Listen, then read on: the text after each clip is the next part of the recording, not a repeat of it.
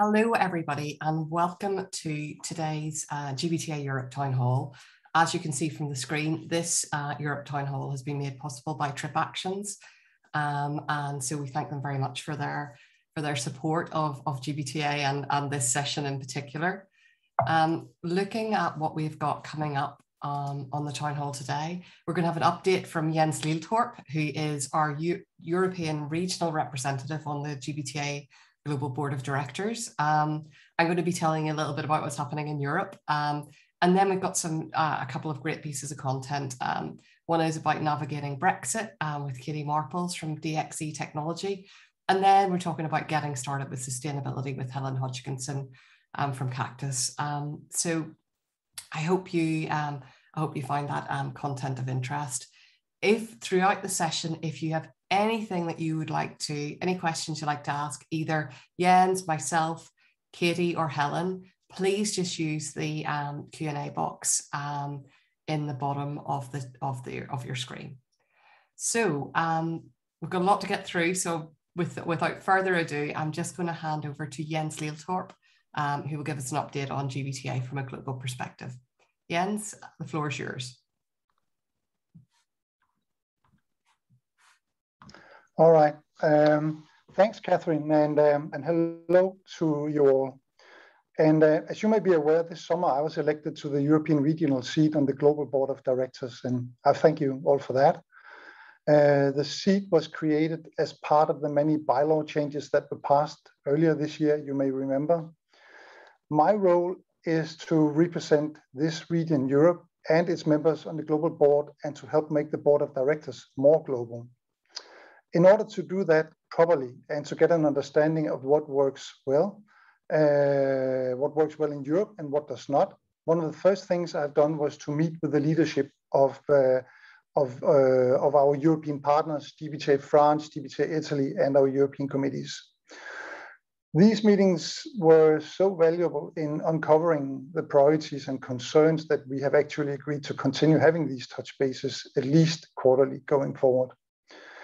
During these partner meetings, I was struck by how committed they all are to our industry and volunteer community. To be honest, I had sort of expected a more reserved attitude, mostly because of the stormy weather GBTA experienced last year, but instead I found everybody to be very supportive, encouraged, and committed by the changes we have seen at the GBTA. But there are, of course, things we could and should do better, and some of those things were mentioned consistently across Europe. And I'd like to go through just 5 of those. Firstly, there's a desire for GBTA to become properly global. I think that's something we all share. We have definitely been making steps in that direction with the creation of the international board seats, but this is just the beginning. Personally, I would like to see a designated European supplier seat at the board, similar to the direct board seat, which I hold now. And further to that, we would also like to see GBTA expand more into global geographies such as Asia Pac, South and Latin America. Secondly, there was voiced a desire to be able to experience GBTA in a more localized European way in terms of communications, education, and the GBTA hub. There's a perception that GBTA has been too US-centric in communication and content, and I'm happy to say that some communication initiatives have already been taken, and I know that there are more exciting developments on the way to support this goal. Among others, an exciting relaunch of the hub as a source of information and sharing. Thirdly, people want to know more about our advocacy efforts in Europe, and I'm pleased to tell you that Catherine and Shane are working on a monthly advocacy newsletter to ensure that members are fully informed about our interactions with authorities and the consequent results. Fourthly, the European members want to know what the strategy is for GBTA globally and how Europe fits into that. And I can assure you that this is in the works. The strategy process could not be started sooner, as it had to await the arrival of our new CEO the recent bylaw changes and the elections of the new board. Going forward, I will be pushing from my position as a board member to make this more of a consultative process in the future. And by that, I mean with a higher degree of involvement from members themselves. And finally, fifthly, there was a call for more resources in Europe. There's a general feeling in Europe that GBTA resources are stretched in Europe and that more could be achieved given more resources. I would like to thank all those who took time to meet with me. Your input is invaluable in helping me be the voice of Europe on the board, and I would ask you all to keep that feedback coming so I can better represent you. And I would actually like to extend that invitation to any GBTA Europe member. Your input is key in order for me to best represent your thoughts and wishes for GBTA in Europe. So bring it on. So far on the board, I have been inducted and attended 2 board meetings where we have started planning for 2022.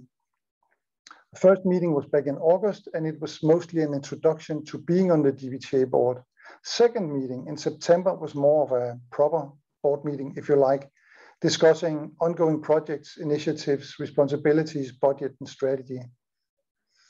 I think I would like you to know that I have a very good feeling of the board. Everyone, besides being very competent, everyone seems eager to do a fresh start for GBTA to become more global, transparent, relevant, and not least to create value for all members, direct and indirect, buyers and suppliers.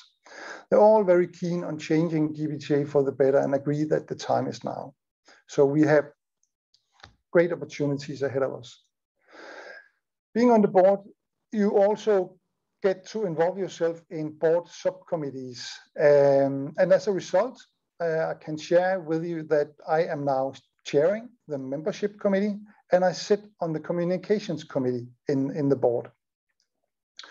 And these are, I'm quite happy with that, because these are the 2 areas where I feel most value can be created for members, and it gives me the opportunity to influence where it is most important to the stakeholders that I met with. And I will keep you posted on this going forward, and I may also reach out in one way or the other for your input. As you may be aware, we are in the process of recruiting a new chair for the European Advisory Board, and I'm pleased to tell you that we have 3 great candidates who put themselves forward. In the interests of transparency, we have created a quorum that will help to select the chair. And this group includes representatives from the advisory board, committees, GBTA France and GBTA Italy. We are hoping to be able to announce, we're not just hoping, we will announce the new chair in early November, and I will then pass on the baton of chairing the European Advisory Board at our conference in Berlin. Speaking of conference, I'll now hand back to Catherine, who has some news to share in that regard. And thanks for listening. Okay, no, thank you, Jens. And I have to echo your thanks to the European partners and the leadership of GBTA France, Italy, and the committees. Those were really, really good meetings. And Jens, thank you for everything you're doing at the minute. It's you know, I feel so many changes in GBTA at the minute, and they're really, really, really encouraging. And I'm excited to see what 2022 brings for us, but we've still got a bit of work to do between now and the end of the year. And so in terms of Europe, as you say, Jens, we've got our conference coming up. It's planned for the 6th to the 8th of December in Berlin. And this is going to be a very different conference to what we've had before. All of the content is condensed into 2 days, on the 7th and the 8th of December. And we're starting off with a welcome reception on the 6th of December. I have been so excited or so overwhelmed by the response that we had whenever we've opened up our registration and our exhibition sales. We only did that really at the start of September. And it's looking like our expo is going to be sold out by the end of this month, which is really exciting. And also I've been overwhelmed by the amount of registrations. You know, we're not expecting this to be the typical 1,100 person event, but it's certainly, you know, the response so far to the event has been great. I think it's very clear lots of people really do want to meet in person, so I really would urge you to, if you're thinking of coming, I'd urge you to get on and register before the 4th of November. And you know, I think another aspect of it that's very different from what we've had in previous years is we're trying to make this as interactive an event as possible. We know so many of you have not had the opportunity to meet and to interact in the past 18 months, and so there'll be lots of opportunity for that in terms of social and educational formats. So as I say, please do mark your calendars, and if you can come and join us in Berlin, I would be absolutely delighted to welcome you. You know, as I said, there's a lot of education content, but we are also offering other education programs between now and the end of the year. And one of them is a new one, which I'm very excited about. It's our Travel Risk Management Bootcamp, and it's all to do around the new ISO 31030 Travel Risk Management Guideline that has been launched. We've got 3 deliveries happening. One is in October, 19th to 20th of October, and that's actually already sold out. And then we have 2 further ones, one on the 2nd to the 3rd of November and the 1st to the 2nd of December. So if you can at all register, or if you are interested in that, please do register for it. Those are virtual deliveries. There's some pre-work to do, which will get you set up and started ready for the course. Then there's a 3-hour virtual delivery on the 19th of October and a 3-hour virtual delivery on the 20th of October. So, and hopefully by the time you've done that, you will understand what the ISO 31030 guideline is about and be ready to implement it into your program. So very exciting stuff. But so on to today and the main content of our town hall. As I say, TripActions very kindly is sponsoring the town hall, and in conversation with Simone Buckley, who's the VP for EMEA for TripActions, we wanted to try and identify content that you as business travel professionals will need as we're returning to travel. And we identified 2 fairly thorny areas. One is Brexit and what happens, and the second is around sustainability. So I am now going to hand over to Simone, as she's going to moderate this next segment of the content. So Simone, over to you. Thanks, Catherine. Hi everyone. It's really nice to be here and be back with GBTA. And just picking up on what Catherine said about GBTA Europe, we're really excited. We're just starting to do our sort of first face-to-face exhibitions and conferences here in the UK, and it does make such a huge difference. I'm looking forward to seeing everybody there. So yeah, when we were chatting to Catherine about what would be useful, I've been in this role for 6 months, and there were 2 areas that I really needed to kind of get to grips with. One was Brexit, and the other one was sustainability and how it relates to us in travel. And Katie and I have been working together, well, we've known each other for quite some time, and we've been working together on a number of different things. And I knew she was working on a project around Brexit for one of her customers. And so she shared with me through the progress of how she's addressed the Brexit issues. If you're a UK travel manager or traveller, it's perhaps slightly more complicated than it is if you're in the EU coming into the UK. But she very kindly agreed today to spend the next 10 to 15 minutes just sharing what she went through, in the hope that it'll be useful to you, whether you're a buyer or a supplier in the audience. So Katie, I'm going to hand over to you, if that's okay. Hopefully she's there.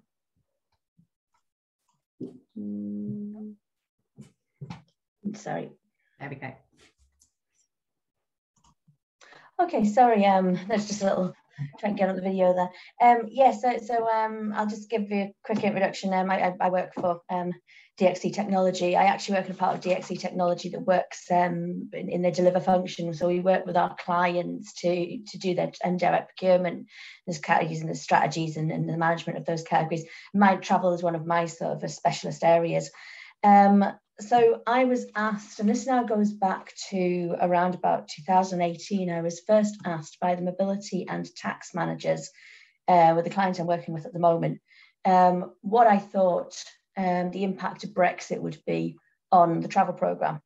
And at the time, I think we thought, yes, there will be an impact on the travel programme, but we really didn't know what that looked like, because obviously nobody knew what Brexit was going to look like at that time either.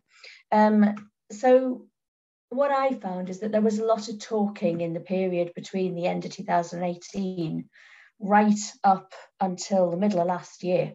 And obviously the pandemic had hit by then, but we were still talking about what is this impact of Brexit going to be and how are we going to manage it? And we still didn't know what Brexit looked like. But what we did do is we kind of started looking into the options of what was out there, and there'd been talk and a little bit of evidence of systems and tools that other organisations were using that could manage certainly the tax side of things better. And we wanted to look at how we could actually use that. Now, I think now that Brexit is live, I think as we begin to travel again, certainly those of us in the UK and possibly some in Europe and the rest of the world as well, are going to be seeing that it's becoming much more apparent that there is an impact from Brexit on business travel, and that's being felt. And I think that's being felt in ways of maybe people having to push back the odd project, or you've got people traveling and they don't really know what the impact is, what documentation they're needing. I mean, when back in 2018, I don't think I'd really heard much about A1 certificates, and I knew about business visas and work permits, obviously, but certainly didn't know that they were needed in quite the way they're becoming needed now for travel into Europe. So we tended to have specialists who did the visas, but they weren't really looking at the rest of it. We just got the mobility manager to look at that. And when we talk about the impact that we're feeling now, and what we were talking about in that sort of 2-year period previous to now, our mobility manager was very much identifying that she didn't feel that she could handle all of this on her own, and particularly at the level of travel that this client was doing in 2019. So obviously that changed because of the pandemic, and the volume of travel came down. So it hasn't really mattered that we haven't had something in place through 2020 and into 2021 when Brexit became live. But now that we are starting to return to travel, we are starting to feel it. So before we embarked on our project, what we tried to do is to look at what was in the market. And there are various different levels of supplier in the market, some very, very established sort of big suppliers, the likes of the big four, who've got established tools because they're doing things in the tax and the immigration areas already.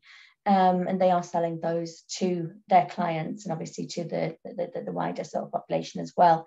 And then there are smaller sort of more specialist relocation type businesses, immigration businesses, and they've built similar sorts of tools, or they're using technology that's been specially built for tracking all of this. And it's worthwhile having a look at quite a few of them. We took the route of having demonstrations before we even thought about going to market. So we, over the course of mainly 2019 and 2020 was a good opportunity actually to see a lot of these things.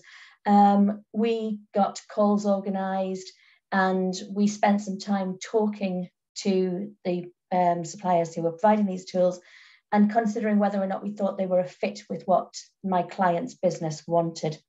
And I think that's another really important area to look at, is that there's lots of ways that you could bring these tools into your organisation.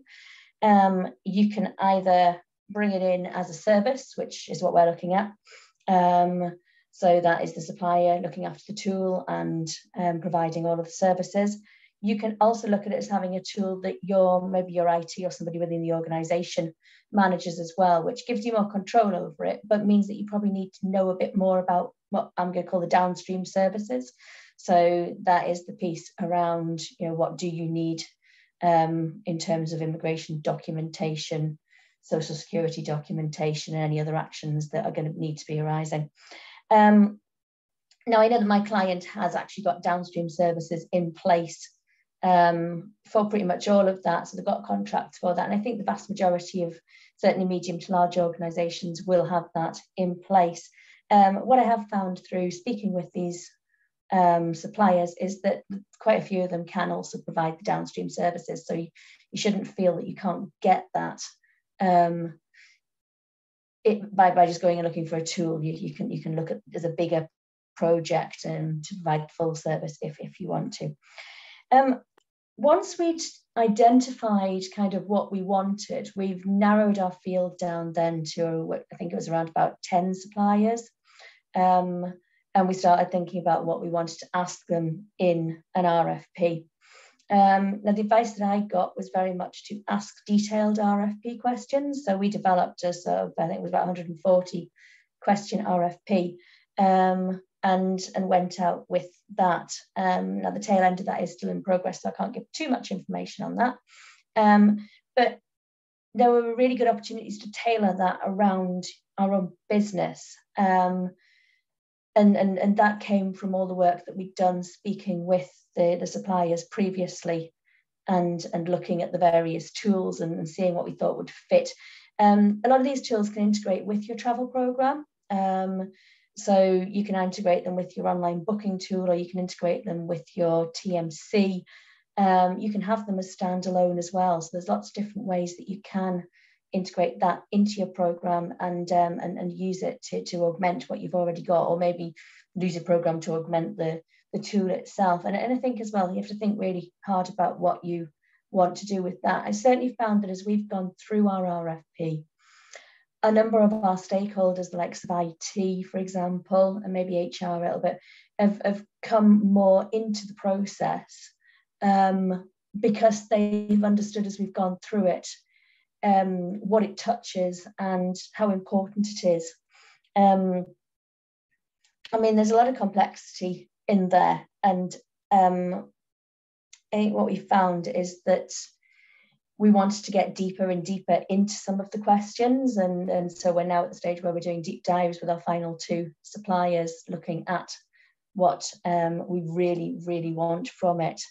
The 2 key areas we looked at through the entire RFP, but just the initial stage and right down to the deep dive stages, is the operational capability. So how is that supplier and their tool going to support your social security, tax and immigration needs?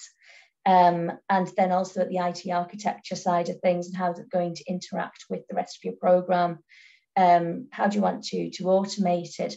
For my client, one of the biggest sort of objectives is to make sure that the end user experience is simple and streamlined, and that, you know, should we change suppliers anywhere along the process, be that a TMC or one of our tax suppliers, that they don't have to then move to a new tool and use something that is completely different. So we want the look and feel of it to remain the same, keeping that user experience simple, streamlined and effective. And we want something that's future-proof, because obviously the pandemic happened, and who really foresaw that and what it was going to do to business travel. So whatever tool we put in place, we want it to be able to incorporate anything around sort of entry requirements, and maybe the public health side of things that might come along, and make sure that you're also able to get access to those forms and any documentation that you need to be able to get into a country, not just the purely Brexit related areas. And we've seen a lot of different things from these suppliers that we've looked at. Notes there. I think that we are really down in our last 2, sort of looking at whether we want something that is very, very vendor agnostic, or whether we want something that bolts very easily into our travel program. And there's some of those things you don't seem to have everything at the same time. And I think one of the biggest things that I'm taking away from it is that we want something done very fast. So as I said, we talked about it a lot. And then when it actually came to it, a lot of my stakeholders didn't really recognise the importance of it. And now that they've recognised the importance of it, they want something now. And it doesn't take into account the complexity of actually putting something in place.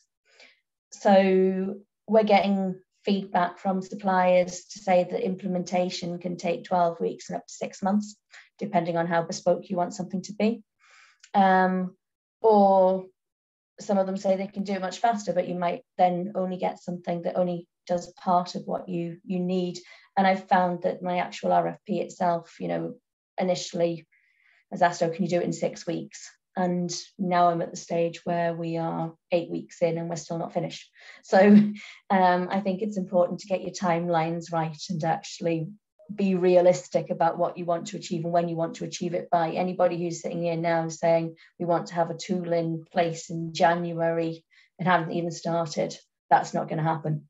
And that comes from experience. So Katie, I as well with that because I know you and I've talked about this, that you know, kind of everyone's latching onto this. So the suppliers that are out there are now kind of everyone's getting back to travel, everyone's getting ready, and this is a big part of that. And therefore, you're not the only customer asking. So there's a backlog. That'd be fair to say. Definitely. I'm definitely sort of getting some feedback in there that,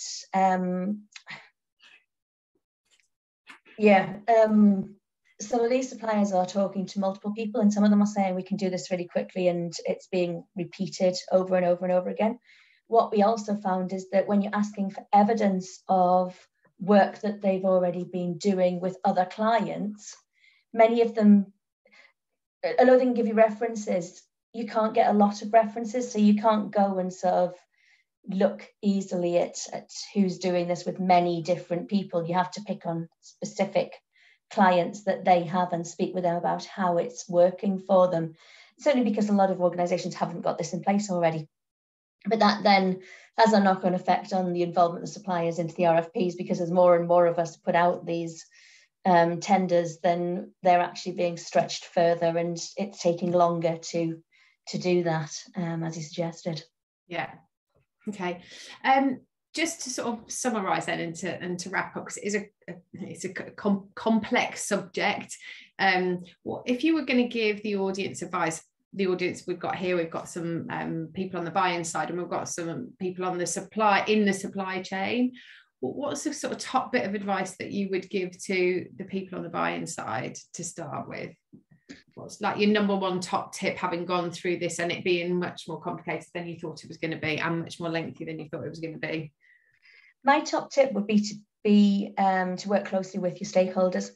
So one of the greatest benefits that I've found is that from an early stage, I was working really closely with mobility and tax in particular, in areas that maybe I didn't understand so well at that particular point in time. I've learned a lot. And if you really try to understand what they need and then how that affects your travel program, because at the end of the day, the travel program is probably the biggest stakeholder in this, because it's been affected from all different sides. And it's your users, your travelers, who are going to be the people that are affected. If you get it wrong, they're going to be the ones that get turned away at the border or don't have the right documentation. It's going to create a lot of noise. You know, it's exactly what you don't want from your travel program. So if you connect in with the right stakeholders and start maybe with a bigger group than you actually need, but whittle them down. So really work on identifying exactly who those key people are. Because what I found with my project is that I've got a team of stakeholders in this who aren't my normal travel stakeholders. So I've got people from the client's operational team involved, and actually going forward, I'd probably want to involve them more into the travel program, because I think they have really valid and valuable things to say. But yeah, definitely get out there and speak with as many different functions you can and understand how this impacts on them. I guess that's the I suppose one of the symptoms of this being something new and sort of pioneering, leading the way, is you don't really know who needs to be involved until you get deep into those conversations. So, okay, I think Catherine posted on the chat, if anyone has got any questions for Katie, you can pop them in the Q&A box at the bottom. I'm conscious of time, so I'm going to skip across to Helen to talk a little bit about sustainability, and then we can come back at the end and we can do Q&A for both speakers, if that's all right. Thanks, Katie, for that. So Helen and I've known each other for a long time. We worked together. Helen was one of our voluntary board members at ITM, I think the first time we met, if not before then. Right. And so when I came to TripActions, and sustainability is very close to the heart of the folks at TripActions, and we've got some good products that we've developed. So as marketing manager, it was quite important for me to kind of get under the skin of what was happening with sustainability. But also, I think, like many people, two things occurred to me. One, I sat in my back garden where I couldn't see a plane going overhead, couldn't hear any traffic, but the sun was shining and I could hear the birds singing for the first time in a very long time. And I couldn't help but think that maybe Mother Nature had a little hand in this. And then the second thing, obviously, was that on the return to travel, it became obvious to me that it was going to be easier, perhaps, to do something now than it was before. And so I was on I'm going to be honest here, I was on a sustainability webinar. We were still in lockdown, and I was like this, trying to focus, you know, and dozing off because it was so complicated and so scientific. And then Helen popped up on my screen and just made it really simple. I listened to Helen for about 15 minutes and was like, oh, I get it now. I understand what we need to do. So I phoned her afterwards, and I think we spent only probably about half an hour, and she gave me a bit more depth. And it was so helpful to me that for today, I said, look, I really want to share. I want Helen to come and share the story that she shared that got me involved, that got me interested, and actually that just made sense of everything and got to the nub of the programme. So Helen, over to you. Thank you very much, Simone. That's a really kind introduction. It means a lot. So hopefully I'll be able to recreate that again. So let's go. So Catherine, could you just pop forward the first slide? So I'm here today representing Cactus. I'm here to say representing Cactus. I work with Festive Road, but I also am a co-founder of Cactus, and Cactus stands for Climate Action for Corporate Travel Urgent Sustainability. And it's a climate action group that we set up in 2019, and really it was to tackle the difficult and spiky conversation around the sometimes uncomfortable conversation around the decarbonisation of the travel sector. It's a completely voluntary group, it's no commercial drivers, and anybody that would like to get involved, buyer or supplier side, is very welcome to be part of it. And one of the key actions of Cactus is very much to help its members around education and awareness and using science-based dialogue. And our intention is to create a network of people that can lean on each other and help to, we want to understand that macro view of what we're dealing with, and then understand where corporate travel fits into that overall picture. And one of the key intentions of Cactus is actually confronting the reality of what we're dealing with in order to take action. And last year I attended a webinar on combating climate change, which was supported by 2 youth ambassadors from WWF, the Worldwide Fund for Nature. And one of those was a young teenager in year 10, so she would have been 14, 15 years old, called Hattie Phillips. And the title of her presentation was, "Are You Sitting Uncomfortably?" And I thought that that was like really appropriate for the topic that they were about to address, because, you know, we do have to confront and face the uncomfortable reality of what we're dealing with, you know, where we've come from, where we've got to, and where we need to get to, so that we are better armed in order to take the right steps. So what we try to do is look at that macro view, some of that science, and then kind of back it into the corporate travel programme. Next slide, please, Catherine. So humans have had a pretty big impact on the planet in the short time that we've been here, and a really useful visual that I came across and I use, which I'll try and verbalise for you, is to think of, when we think of the planet being 4.6 billion years old, if we make that a little bit more comprehensible and scale that back to 46 years old, then humans have been here for about 4 hours, and our industrial revolution started about a minute ago.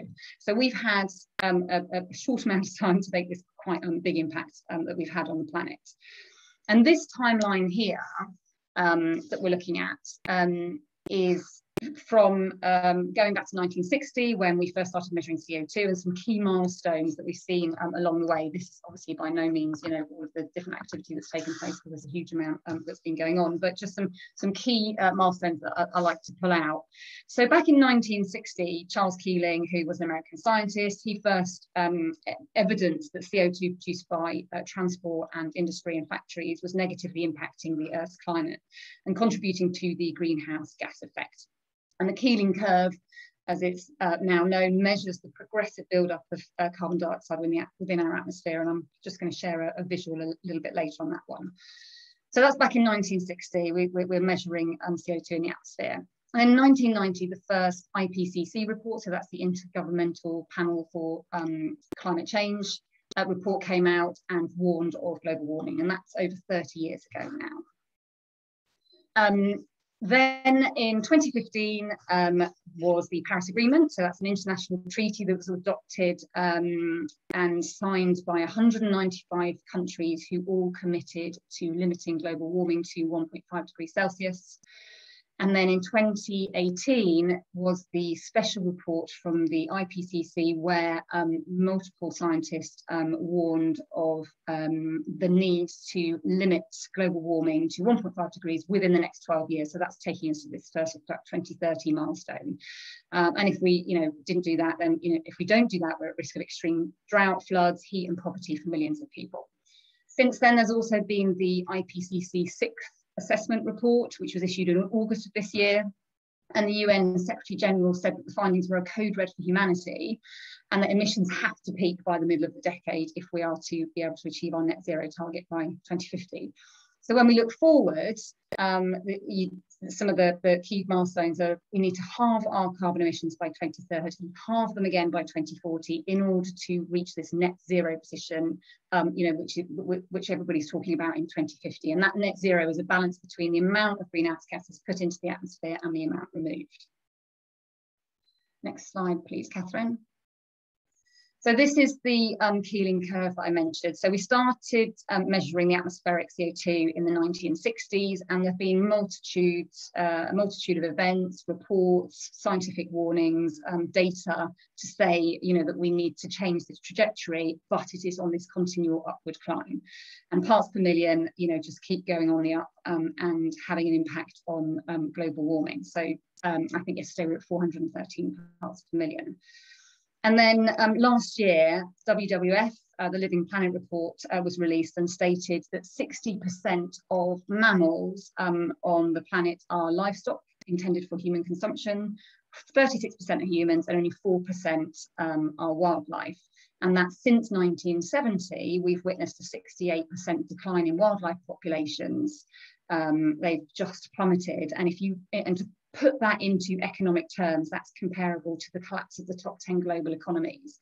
So the reason I sort of share that wider perspective is because, everything that we do has this bigger impact on the environment and the very natural resources that support and sustain us. So, that's kind of the backdrop, and it's not intended to be negative. I personally need to know what's happening and what I'm dealing with in order to take the right action. And I want to be armed with the facts.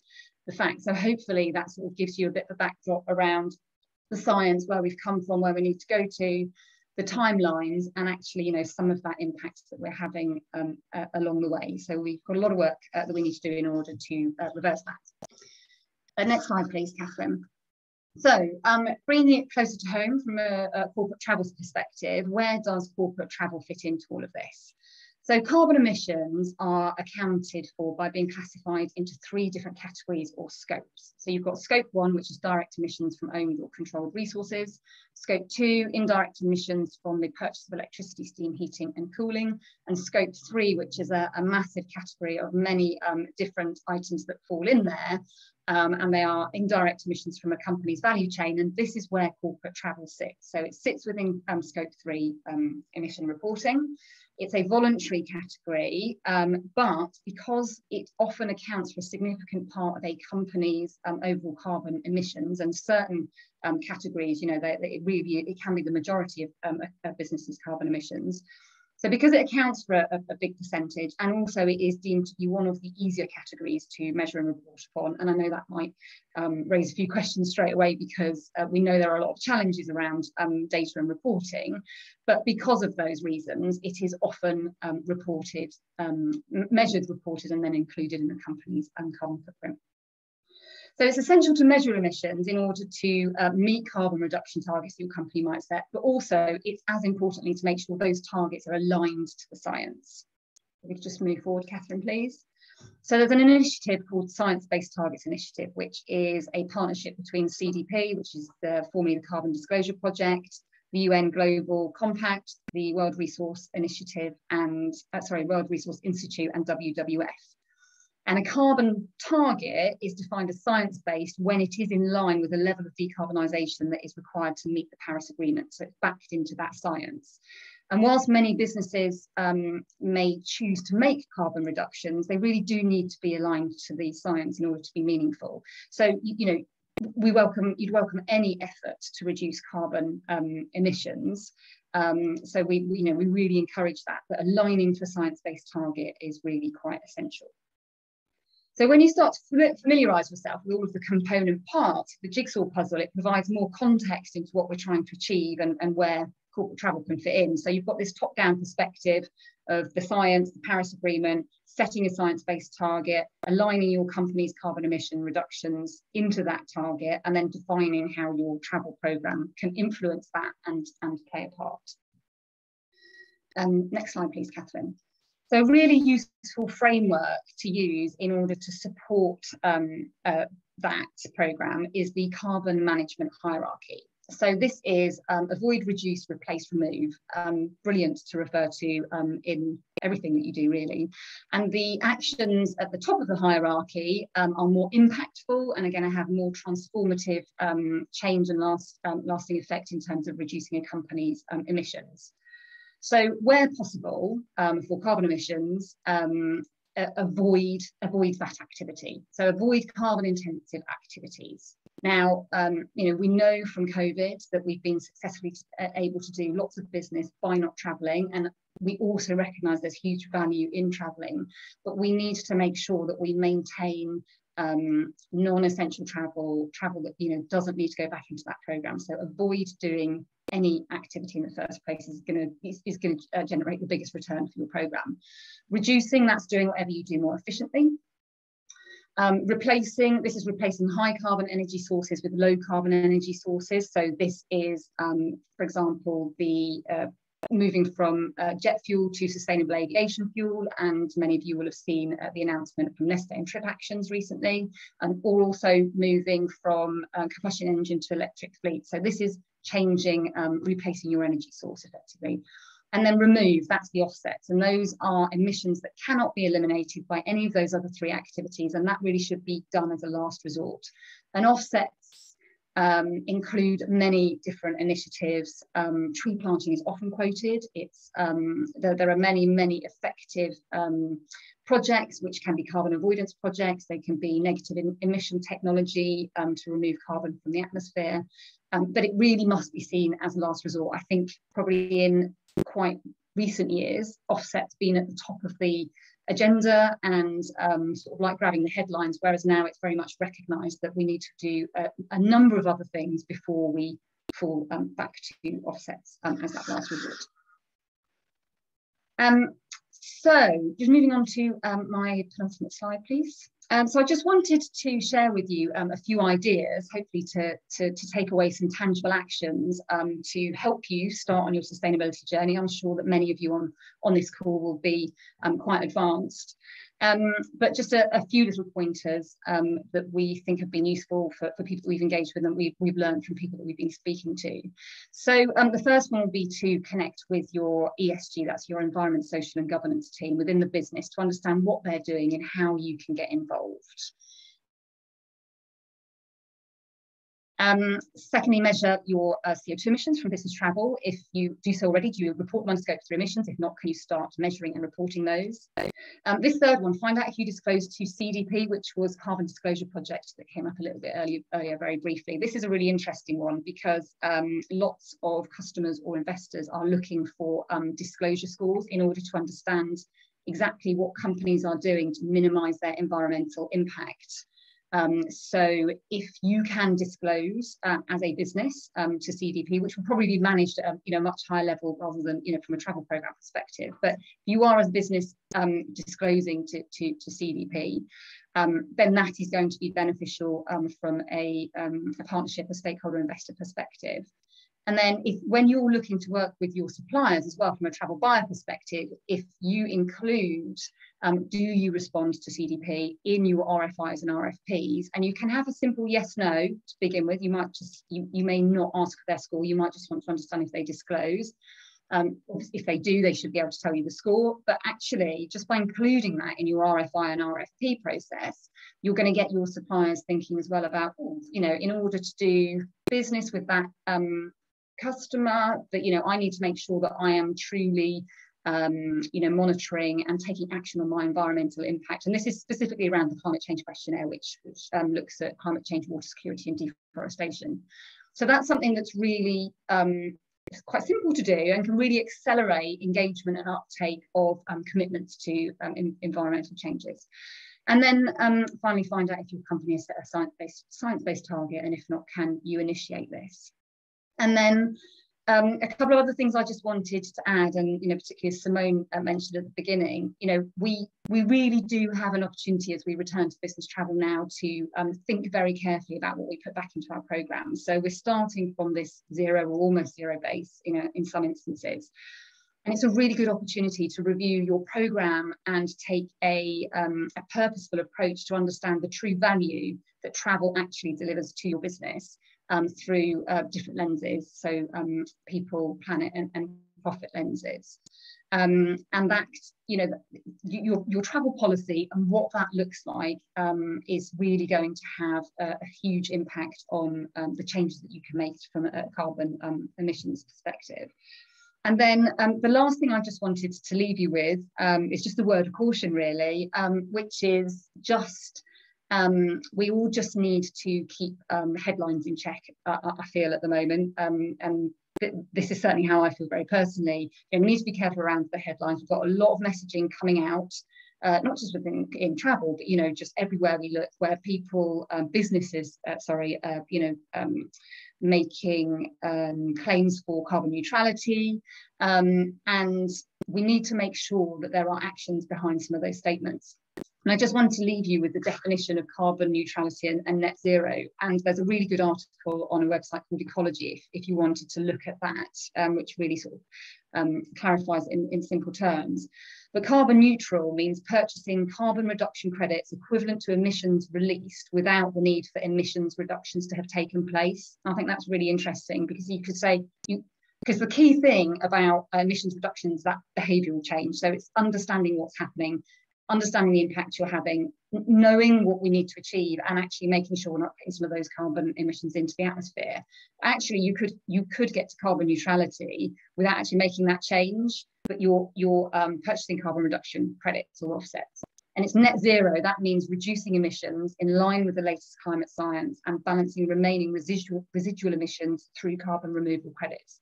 So when we talk about getting to net zero in 2050, it's reducing those emissions and then just offsetting those residual emissions. So Catherine, just my last screen is just a quote, really. It's don't sit this one out, do something. You are by accident or fate alive at an absolutely critical moment in the history of our planet. And I know that some people can find it really overwhelming when we start talking about the environment, the complexity of what we need to deal with. In fact, so overwhelming, you kind of like, I don't know what to do, so I'll do nothing. I hope that this has been positive, this presentation, and I haven't scared you too much with my sort of scene setting at the beginning. But we really have got an opportunity to do something, and the biggest threat to climate change is inaction. So do something. Thank you, Helen. Honestly, I've got loads of questions. And I love this quote at the very end. I'm going to steal that, as well as everything else that I've stolen from you. It's Carl's, you can have it. I think, do you know, for me, that what you just said is the absolute point. It is overwhelming. And if I'm really honest, I was one of those people who, because I didn't feel like anything I did was going to make a difference, I kind of ignored it. It was too big for me to pay any attention to. And it genuinely was listening to you, and you actually getting to the nub of the issue that lives in our immediate world, i.e. removing carbon from flights, or you know, from fleet as well. So that then became sort of, okay, I can maybe, that's a small enough chunk that I can get my head around and hopefully do something with. And many of you hopefully saw our press release last week when we announced our partnership with Neste, which Helen mentioned. That was an opportunity that came across my desk from an old colleague who said, you know, you could go directly to Neste and you could basically arrange for customers to buy sustainable aviation fuel, regardless of what size those customers are, and Neste could aggregate that fuel for you and have it delivered transparently and give you the right report back, so that you can claim that, or they can claim that, sorry, in their scope 3 carbon reduction targets. And I'm like, okay, that's a real thing. For me, putting sustainable aviation fuel on an aircraft, you know, and it can be mixed with jet fuel. So let's say you put 50% on one flight and 50% jet fuel, you've actually reduced, you know, your carbon by 50% in a flight today. You can do that today. And it all became really real for me with the SAF initiative. And so that's what we've done. You know, we've partnered with Neste for now. But the purpose of us is to be the aggregator. And frankly, you don't even need to be a TripActions customer to do this. If anyone's interested, just get in touch with me or with Helen and she'll point you in the right direction. Because if we can start to buy SAF, if we can help the airlines to buy sustainable aviation fuel, it will become, you know, we produce more efficiently. The more that we produce, hopefully the cost will come down. It will become, you know, it's only one answer. It's not the answer. There's not enough sustainable aviation fuel that can be produced to replace all of the jet fuel, but it is something we can do today. So yeah. It's really valid, and that comes up a lot. You know, naturally, SAF is getting a lot of coverage, and it's an amazing initiative. And a lot of people will say, well, you know, SAF's not the answer, and it is part of that overall solution. I think that's really important, that we all need to focus on a number of different levers that we can pull, a number of different changes that we can make. You know, we have got some massive changes to make, but you know, all positive activity is going to contribute to where we need to get to and make a difference. Yeah. Now you, Catherine, can you just flick to the slide before, if you don't mind, because that will remind me what I was going to ask you. Yeah, so one of the questions you said, find out if your company has set a science-based target, and if not, can you initiate this? So I've been asking our customers and our potential customers that I speak to, you know, if they've initiated a target, and if it's a science-based target, and actually what they're baselining against. And it kind of goes back to the piece I said at the beginning around, most of them are saying 2019. So in 2019, their carbon expenditure was huge, right? And then pandemic came along, and actually it was nothing as it relates to flights for most companies. So they've done it overnight, right? They've more than halved their carbon emissions. But the reality is that travel's coming back, and it is coming back. And so I think for travel managers and sustainability managers who are looking at travel, the piece that's important is, how do you control the return of that travel and the carbon that's emitted from it, which is a slightly different perspective, but it's one I think to leave you all thinking about. This is not about stopping something. This is about now controlling the increase of it, and there are different ways that you can do that. And Helen, I don't know if you want to finish on any advice around that. Well, just that it's really valid, and it's an amazing opportunity to do an assessment of the different types of travel that you have.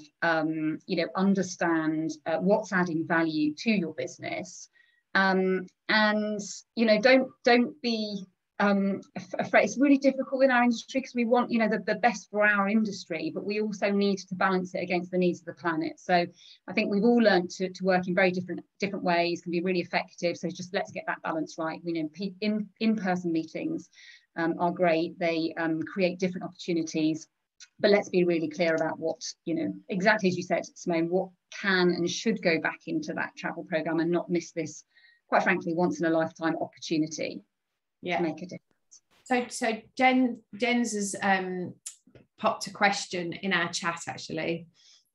He said, during the pandemic, we hardly had any reductions at all. And following the pandemic, I think most companies have realised that they may carry out some of their business virtually. In my company, as much as 50%. What kind of impact do you think this will mean? Do you mean, Jens, what kind of impact will it have on carbon reduction, or on... Yeah, that's what I meant, right? I'm sorry, I wrote reductions. I meant emissions, of course. Sorry. Yeah. Helen, is there any stats around? I mean, I heard something the other day that, you know, we've all stopped flying, but actually the carbon emission hasn't really changed over the last 12 to 18 months. Yeah, so I think I've seen some stats around, like, you know, there was like a 7% dip, but, you know, actually when you extrapolate that over longer term, that's not going to have a big enough impact in order to get us to net zero by 2050. And I think that really clearly illustrates how much change we need to deliver. So when you look at the cessation of travel, and then so many other activities that didn't take place, I know some did increase, but, you know, when you think about the reduction in emissions, you know, through 2020 and into 2021, and that still has had a very, very minimal impact. I think that kind of illustrates the size of the challenge that we've got. So for me, it just kind of focuses the mind even more on, okay, we need to look at every element of everything that we do. Naturally, you know, we're looking at it from a business travel perspective. But, you know, we need to examine every area of our business in order to be able to make a difference. Yeah. Oh, it's a huge task ahead. I have one final question. It's around CDP. So it's a bit more of a practical question, but is CDP the only organisation that you would ask about? Is there anybody else that they could be reporting to, or is it only CDP? Yeah, I think that there are a number of different disclosure companies. CDP is, you know, very much kind of viewed as kind of like that gold standard, but there are a number of others. I can send those across, which you can circulate to attendees if you like. But yeah, it's the principle really of making sure you are measuring your impact and disclosing that. So it's all around transparency in everything that you do, so that people know what companies that they're working with are doing, and then they can make the decision on whether that's the right company to work with. Because that will also impact, you know, their scope 3 emissions as well. So, you know, that scope 3 emissions with you know, all of the supply chain partners in there is pretty massive. Yeah. I think we're probably out of time now, aren't we, Catherine? Is that why you've appeared on our screen? I've popped up, yes. Yeah, we're closing in on the hour. So Helen, Katie, and Simone, thank you all so much for sharing your insights onto really, really important topics. And Jens, thank you again for coming and joining us to give us that global update. And thank you to TripActions for supporting us today for this town hall. I hope everybody found it helpful and useful. It's great to reconnect, and we will certainly, Helen, I'll certainly be taking you up on that offer of some more information for our participants, and you will all receive a recording of this town hall. So thank you very much, and hopefully see you all in Berlin. Thank you. Thanks, Catherine. Thank you.